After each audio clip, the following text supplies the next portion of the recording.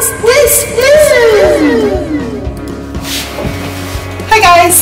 So, I want to start making a video series about food that I find in Japan that I've never seen back home. So here is my first episode. I found this. I have no idea what this is. It's called a quinsho melon. It's from Spain, apparently. So I want to try to eat this. I don't know if it's well, it says melon. I don't know if it's a fruit or a vegetable. It looks like a squash. I thought it was a squash. Maybe like a spaghetti squash or something. But I don't think it is. Because it says melon. If it is a spaghetti squash, then perfect. But if it's not, then we will see what it is. Itself, it's just a yellow thingy. It wasn't badly priced, 400 yen. Quinsho melon from Spain.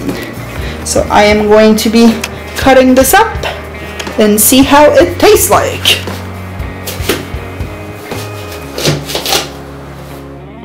It's a canary melon.